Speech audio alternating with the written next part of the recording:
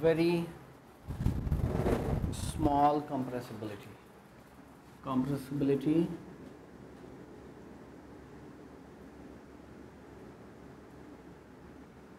is very small. What else? What else?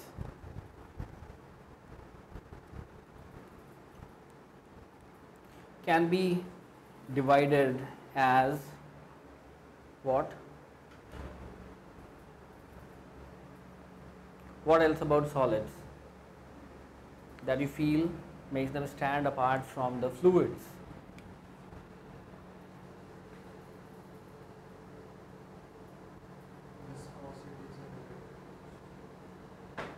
Not only viscosity we do not use for solids. There we use viscosity is the resistance that one layer gives to the other when the things are trying to flow. Okay. No, viscosity will be very high. Viscosity will be very high.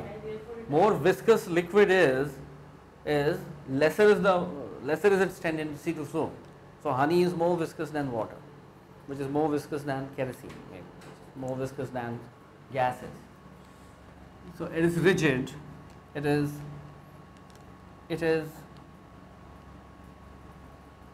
this. What else? Anything else that comes to your mind? Solids.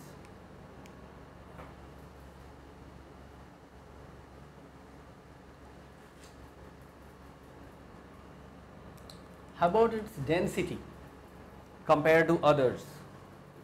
Since it is so closely packed, it is dense, very dense. Okay, so high density compared to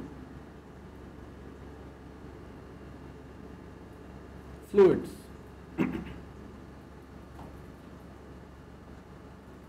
Then what about its maybe the melting or boiling points? It's okay. So now they are all already molten. So but it has high boiling point. If you say high boiling point.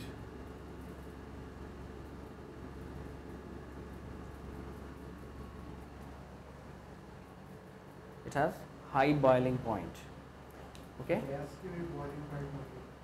No, it's already vaporized compared to liquid.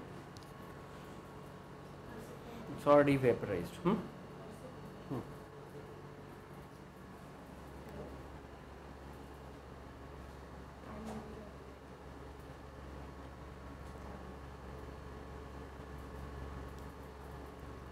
What else? The other thing is when you heat it, they are so tightly bound. They are so tightly bound that if you start heating them,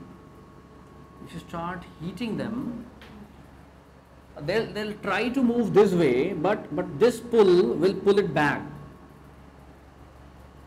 This will pull it back. So what happens? They try to move away, but the respective pulls actually do not let it go away. What happens in a liquid? You must have seen liquid being heated. You have seen liquid being heated. What happens then? What happens there? You must have seen some small strands of water flowing like that inside the water. If you watch very carefully, what is that? Those are the hot water molecules that are actually moving up, and their place is being taken by the heavier, cooler molecules. This is the heating by convection. This is how it gets heated, right? In a gas, if there is a container that contains gas, then you must have studied in class 11th what happens. The pressure is due to the velocity at which they strike the walls. Do you remember that? P is equal to 1 by 3 Nm V bar square. This is the pressure.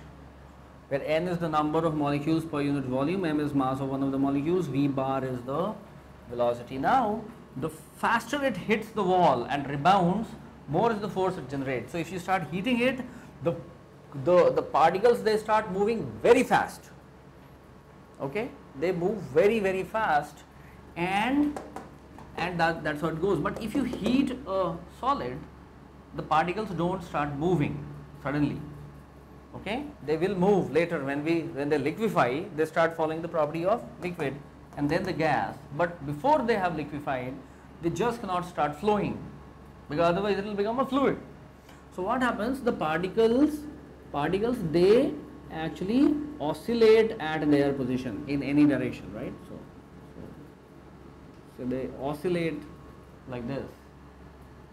So on heating,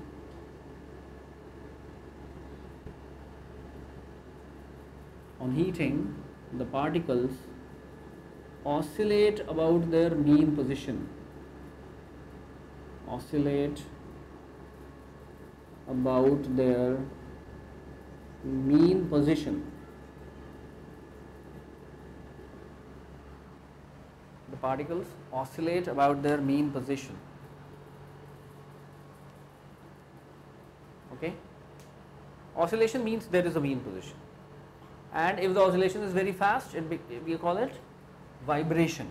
So it starts oscillating at a very high speed. As you start increasing the temperature, when this oscillation amplitude becomes high, at a point comes where it breaks, and that is the point where it starts getting converted into the liquid, okay. So these are the characteristic properties of solids that make them stand apart from the viewpoint of even chemistry, so that they have absolutely different properties as compared to the liquids or gases.